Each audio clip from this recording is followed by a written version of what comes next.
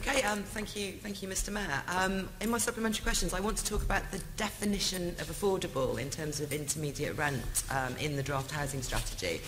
And just to be very clear, I'm not here to have a go at you about this. These are going to be very constructive questions, Mr. Mayor. I think the problem is that London has a problem. I know, you just said so again, you hate the 80% of market rates definition as much as I do, and I suspect I'd be having similar problems as you if I was mayor dealing with this. I think the problem's pretty clear. You've put into your strategy in section 4.1b a bullet point that covers London living rent homes, and that's a very good definition of affordable in terms of wages. But there's also a bullet there that says a range of other types of intermediate rented homes, and it references a £60,000 income.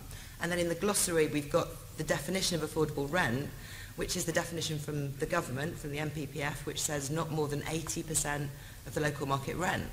So your housing strategy is not a new planning policy yet, but my worry is if that definition makes it through into the London plan, we'll have a loophole, developers will use it, and outside your funding streams, that's what we'll mainly see in private developments. So I want to be constructive and see what we can do about this.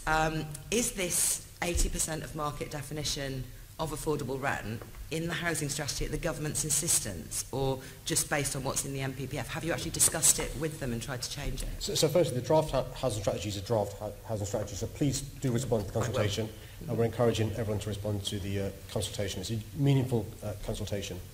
Secondly, I think the government deserves credit for not being insistent on all the affordable homes being 8% market value or starter homes.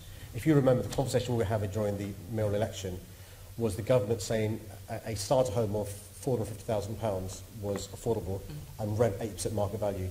To give the previous House Minister, Gavin Barwell, credit, he was flexible in definition. The three definitions we got through in relation to the deal we made was one where it's a London living rent, a third of average earnings, and that by definition will change in different parts of London. Secondly, shared ownership, and there's I know concerns around how much the income should be for shared ownership. And third, a social rent, which is the formula based on manual workers. So the flexibility is there, but the spectrum we're given is what's affordable across London. Yeah, I mean, if I can clarify though, what you're talking about there is the funding deal that you did with government. The Tory conference announcement about new housing funds, which I think you also talked to the government about this week, they do seem to be suggesting that even they're losing faith in market rates as a measure of affordability. Their policy was specifically to put more social homes into areas with very high market rents. Do you think, in terms of changing the planning policies, that maybe gives us an opening? What I'm sort of really asking is what we can do as an assembly, what Londoners can do to try and help you campaign to get this definition changed. I think it's really, the implications are really serious. If you've got £60,000 a year, you still can't afford a family home, even with that kind of salary. To rent or buy? To rent.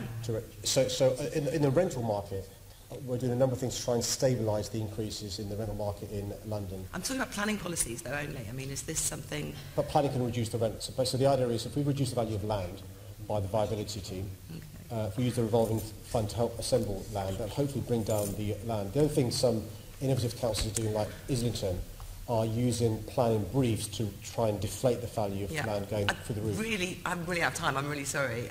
This has actually started to be quite a good discussion. I'm waiting for a date for a meeting with you since the June Mayor's Question time when we talked about estates.